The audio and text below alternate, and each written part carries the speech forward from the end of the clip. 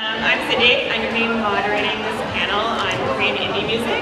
So we're going to introduce you to Korean indie, the non-K-pop music. And these are my two panelists that are here.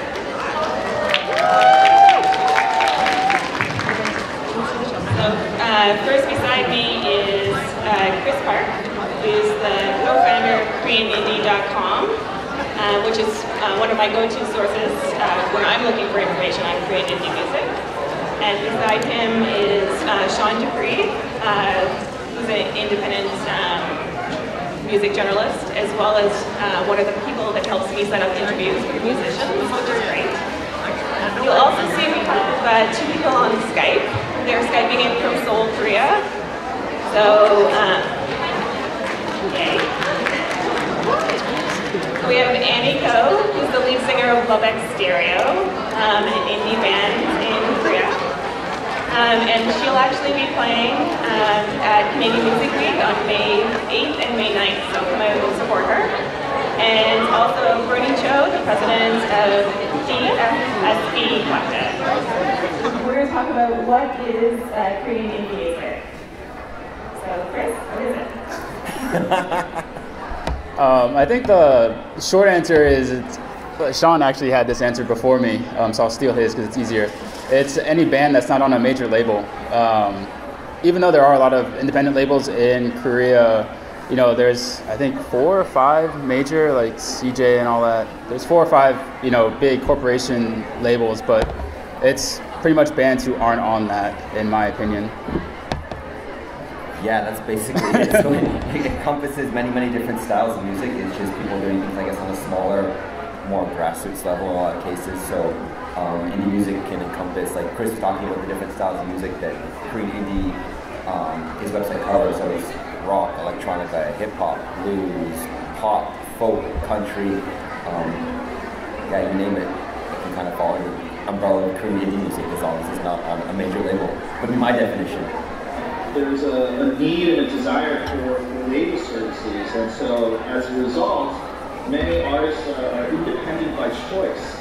And Korea, a lot of indie acts are becoming more selective in terms of choosing how they want distribution and how they want promotion. So although many of them have the opportunities to sign with record labels, many of them opt not to, similar to what artists in Canada or in the US or Europe do. And so, you know, even a lot of the biggest management companies that, you know, you associate with K-pop stars, by overseas definition, they're technically indie. So whether you're talking about YGs, the JYPs, or the SMs, you know, for all intents and purposes, they're indie as well. But I think in Korea, indie is associated with Hongdae, which is associated with sort of the music scene. And so indie really here, it's more to describe sort of a scene more than anything else. How would people go about connecting with Korean indie musicians? I think the best way that I found doing any kind of research about bands is just their social media, like Facebook and Twitter. A lot of bands are really active, more so than I think even a few years ago. They really love hearing like communication from someone in another country saying that you like their music. And when I even reach out to some people, they're like, "Oh, how do you know about us? Like, we're just a tiny band in Hongdae. We don't like have that many fans even in Hongdae. How do you know about us?" And it's, you know, they share videos on YouTube, or people in Hongdae take tons of video on YouTube. Like, you can search almost any band and find a live show or just a song by them.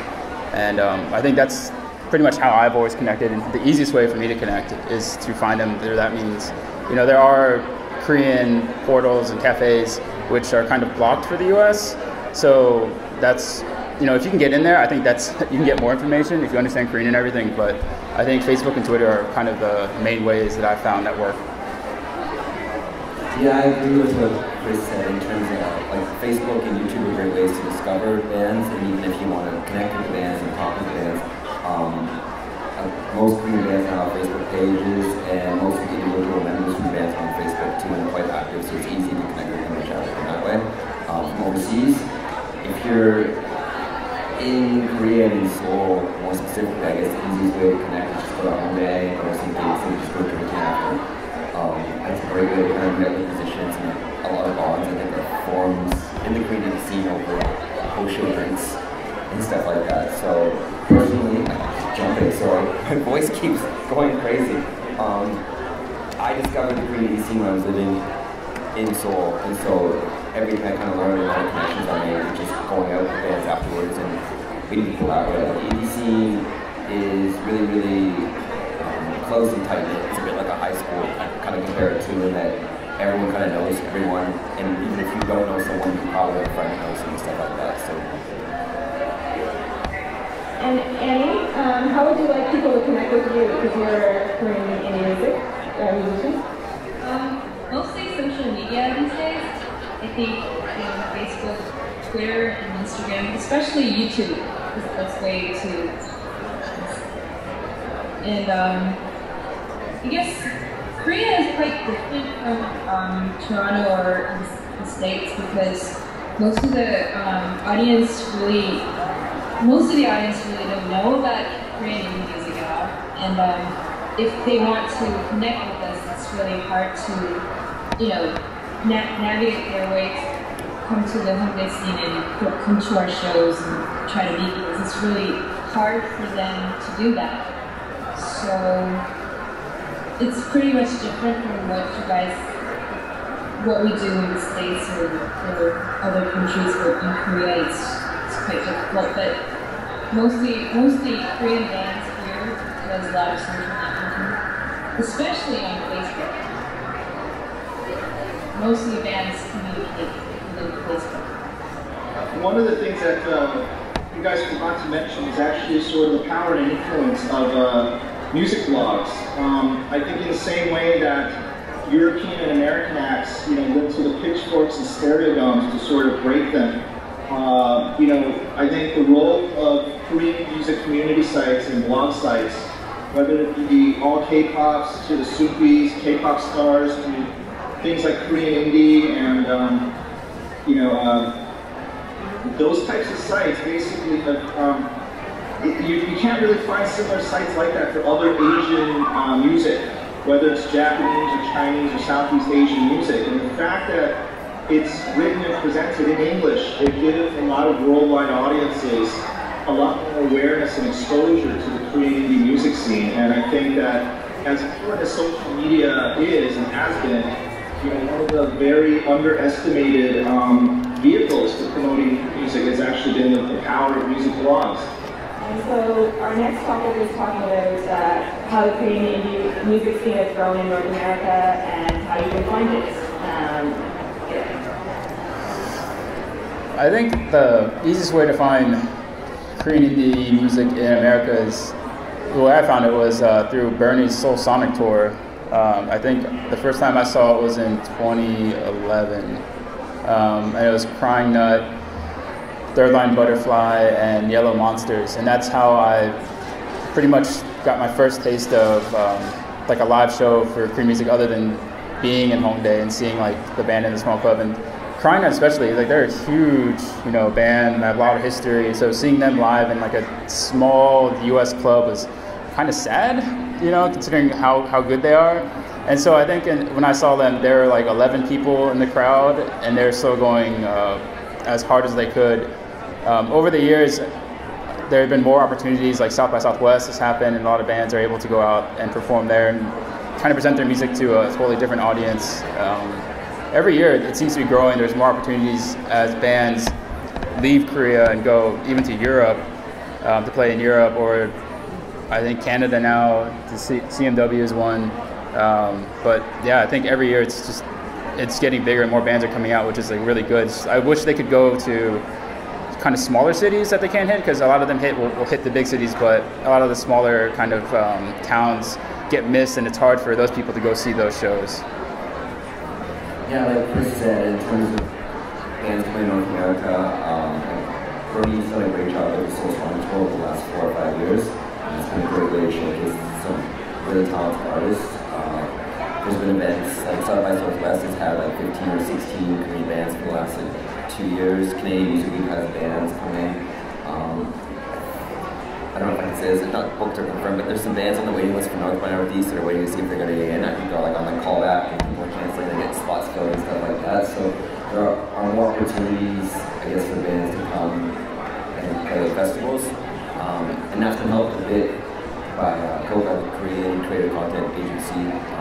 providing funding and showcase opportunities for bands at events like CMW and Southwest. Some bands are starting to do their own DIY tours around North America, which is really, really expensive, but it's kind of considerably in the risk and just getting out there and exposing themselves. Like a lot of Xterra have done that, and bands like the Geeks have done that, Apollo 18 and Galaxy Express, Julia Dream just finished one on the West Coast in the States. So I'm hoping, like, for bands to go to the US, the visa is really, really difficult to get. It's really, really expensive. But Canada, the last several months, has lifted their visa regulations. So touring visa is not necessary for bands. So hopefully we can get more acts coming to Canada and playing here. And starting to add to, like, what I said before, too, something that helps with bands coming here is with all the blogs and the websites, they're focusing more on Korean music, whether it be pop or other facets of Korean music. It makes it easier for the bands to get exposure and press for different gigs and to kind of build a bit of a fan base before they come over. A lot of people ask why we got involved with promoting Korean indie music early on and why we're so active and aggressive in promoting indie music. I mean, yeah, you could argue that indie music from Korea is cool, but the cold, hard business reality is, in the US market, which is the #1 market in the world, if you look at the numbers, indie music actually, as a market share, is bigger than Universal, Warner, and Sony. So indie music is the #1 market share in the US. And if you look at the most popular best-selling genres in the US, it's actually not pop music or it's not dance music. It's actually rock, alternative rock, modern rock, and then urban music, with electronic music being the fastest growing genre. So, you know, for us, it's not just about common sense, it's about business sense in terms of why promoting Korean indie music is relevant. Because, you know, if you just look at the pure market dynamics of the US and the North American market, this is what's really appealing and this is what's really selling. And for us, this is just pure target marketing.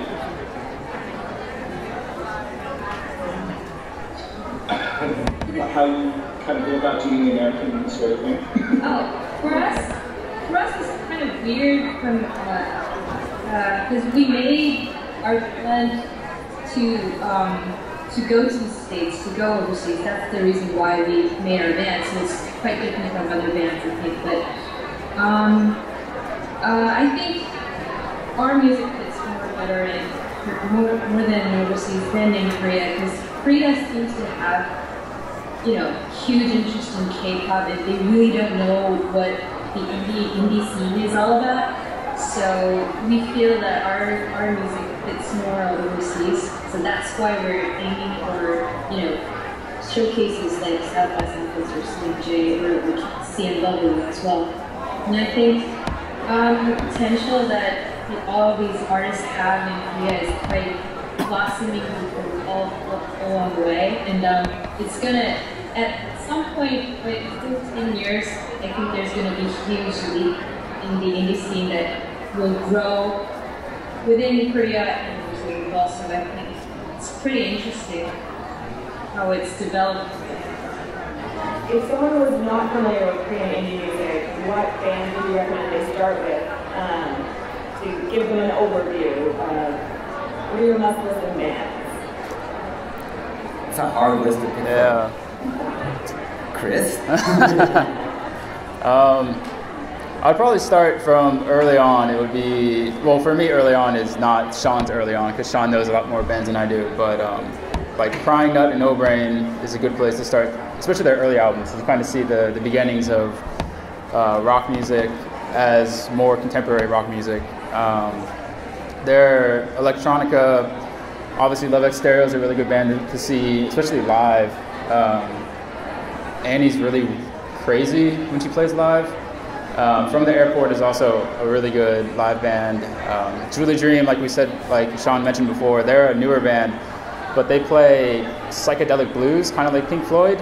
I saw them twice on their tour, and the audience reaction to them with their sound check of Pink Floyd song was probably one of the most amazing things I've seen. You know, everyone's like not interested, and then they start playing it, everyone's deadpan and staring at them like, how do these three Korean guys play Pink Floyd so well? After that, I guess I'd say Yellow Monsters, which is one of the bands I'm closest to and good friends. Just play really good rock music, and their ballads are really good too for some reason. I think that's about it. For me, for bands I'd recommend, I think I'd start with Gemini. In terms of the music Gemini, I guess they're one of the more unique bands in the Korean indie scene. They mix Korean traditional instruments and stuff like post-rock and folk and metal. And they're having a lot of great success overseas. Like last summer, they did a really big European tour where festivals like Glastonbury and Roskilde and Exit and stuff like that. And they're going back this summer for more festival days. So in terms of one of the bigger Korean indie rock, for lack of a better word, bands, they're definitely making the most inroads right now, which is great to see. Hopefully open up more things or more opportunities for other bands in the future. I think it has in a way because their European agent is starting to look at other Korean bands as well. Like he's working with Videotape now, he's talked with a lot of other bands as well. I met him in Seoul in February. He was there for scouring some bands, which is really cool. As Chris said, Love Stereo are really, really good bands as well. They definitely have a lot of crossover appeal, like the sounds, they got like an alternative electronic sound, which is also very poppy as well in a good way. And so I think it exposed them to a wide range of listeners. Apollo 18 were the first band in Korea that helped with tour booking and publicity, so for me they've always been a personal favorite. They play a mix of like post-rock and post-hardcore, and when they're motivated, they're one of the best rock bands in Asia, like hands down. When they're on, they're fantastic. It's just getting to keep that motivation up high. I had an instance, sorry to get sidetracked. I thought I was going to get beat up maybe like 2 or 3 years ago because they played a small show and their guitarist was really, really sick. So I wasn't expecting much, and they went out and they killed it. They were amazing. It was one of the best shows I've ever seen them play. I've seen them play 100 plus times. And so I went backstage afterwards and I started yelling at them, just saying like, you should always be going this hard, like, you should always be playing like this. And I just like, your motivation is up and down, I'm tired of seeing it. And their bassist started crying. He was touched that I was kind of passionate, but this crowd of fans turned around and was looking at me and just saw this foreigner there just screaming at the band crying, and I got lots and lots of angry looks, and I thought I was going to get beat up a little bit. In terms of one more band, as I mentioned, Young Twingster is a lot of fun to check out too. He mixes kind of dance and electronic music, and I can see K-pop fans enjoying it as well, because there's lots of choreography mixed in. He's like a strong pop element as well, but he does lots of kind of crazy, zany street performances and wild stuff on stage, like he'll make logging on for everyone in the middle of the performance or something like that. And then I'll pass it over to Annie and Bernie to give their suggestions. Well, I think there's a lot of amazing bands in Korea these days, especially. I realized that when I went to CMG in 2013 and South by Southwest in 2015, there are a lot of Korean bands that can actually perform live so well than many other bands in the States or other parts of the world. And I think that's, you know, if you ever have a chance to watch one of their shows, just go in person. It's really interesting and spectacular. And I do think that if you want to find a band that suits your taste, it's the best way to do is go to Chris's KoreanIndie.com. Anything that Shawn writes. Yeah. You should check out YouTube and find these, Korean related, blogs like Eat Your Kimchi. They always supported us from day one. And yeah, that's the way to find a band that. I'll make my answer very short and sweet. I think if there's one Korean indie band that, for those of you who want a primer, I would recommend Third Line Butterfly, and the reason I would pick them is the year that Psy, Gangnam Style, broke out worldwide at the Korean Music Awards. Although Psy got a lot of nominations, Third Line Butterfly actually got more nominations than Psy, and actually beat Psy in the category for Album of the Year, for very good reasons. And so although we should all celebrate Psy's success, the reality is that the critics here in Korea actually had a softer spot for Third Line Butterfly, and I think for me, they represent everything that's right about the Korean indie scene. They've had a 10+ year career. They have extremely talented male and female artists in that band, and they can comfortably interchange between English and Korean, off stage, on stage, anytime. And so I think if there's a band that I think represents sort of the momentum and the movement for indie scene going forward, Third Line Butterfly is the one I would pick.